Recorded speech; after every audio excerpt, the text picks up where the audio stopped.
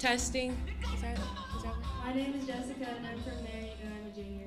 My name is Tylen Welch and I'm a junior at Marion. My name is Tori Dunstan and I'm a junior at Marion.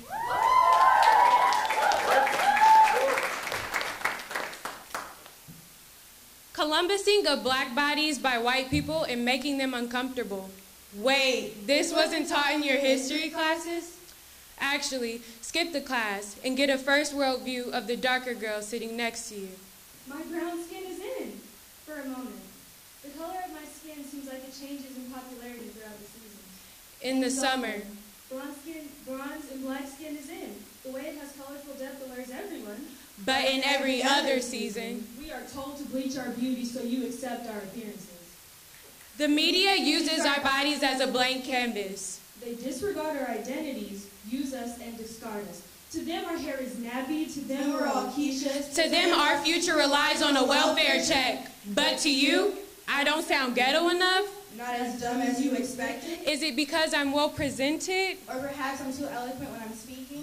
My vernacular will not be interchanged for yours when you're feeling gangster. And my cornrows won't be cool and hip when they're worn by you, but when they're worn by me, considered hood. I will wear my dreads, my afro my puffs, twist outs, my bantu knots, and more, because I can. And no, you will not police my hair and tell me I can't do certain things because, frankly, I won't compromise my culture along with my upbringing. I won't make them invisible for your comfort. You know, that discomfort you may feel is the same discomfort I feel when I look around most of my classes and see no one like me. I've been the only black girl in classrooms for so long. Now, the questions have become white noise. Is that your real hair? Yes, and if you touch it without asking, I will get mad. Why do you act white? Is acting white equated with intelligence? Can I not be black and intelligent? Hey, can you do that one dance? I'm here to learn. I am not for your entertainment. What's it like past 72nd? I live in the ghetto, and I'm afraid to admit it. Can you blame me? I'm that same nice girl you met before you asked me where I live. Now I'm that black girl, but I keep my mouth shut. Is that insanity? What changed your point of view? And why do you question the fields of the unknown? I don't go to bed hearing gunshots, but I definitely don't go around hearing Taylor Swift, listening to how the haters gonna hate, hate, hate isn't good enough. Yes, my blackness is what keeps me sane. It keeps me comfortable.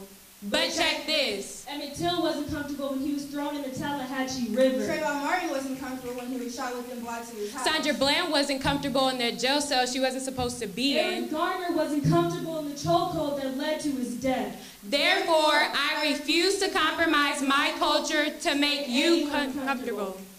Are you comfortable?